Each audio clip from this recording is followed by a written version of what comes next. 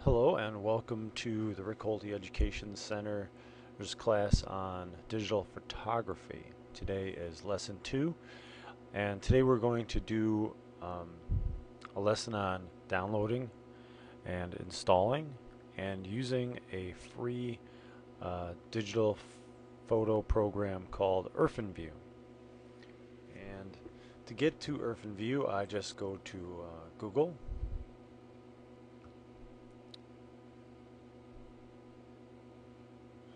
And type in Irfanview. It's IRFANVIEW.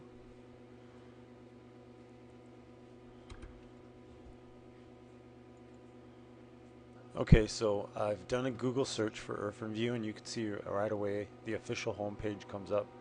So now if I want to, I can just click on this link here that says download Irfanview. So I'm going to go there, and then I can just you can download it from any of these sites. They're just repositories. There's a train in the background. I don't know if you can hear that.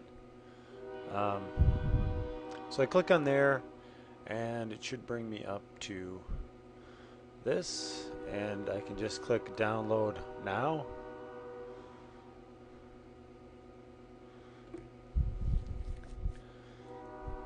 Okay, in Internet Explorer, you got to click this, and you'll notice there's this yellow bar.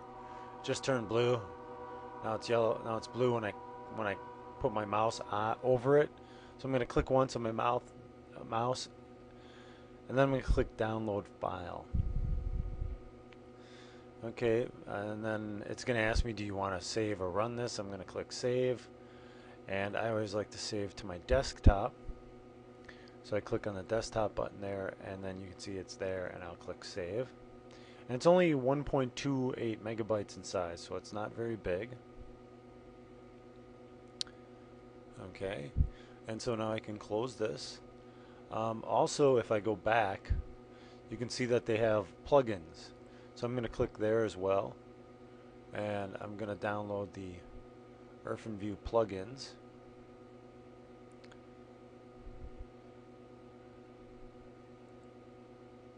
And again, I'm going to click save, desktop, save.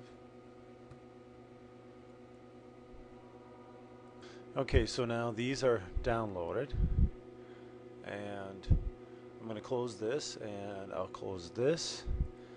And so now we see that we have our plugins and Irfanview set up. So I'm going to do Irfanview first. So it asks me, are you sure you want to do this? And I click run. And this is where it's going to set it. I always put for all users so that everybody can use it. And next. This will do more than just images, but I like to select images only. Click next. I don't like anything but this installed, so I would uncheck both of these.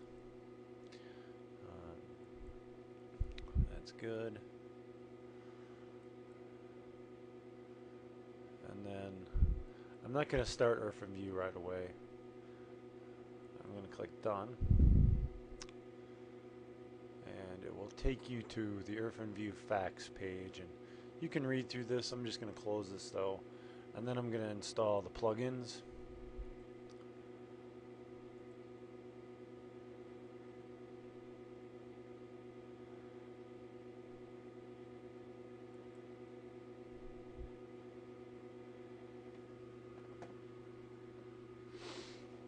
Okay, and that's it.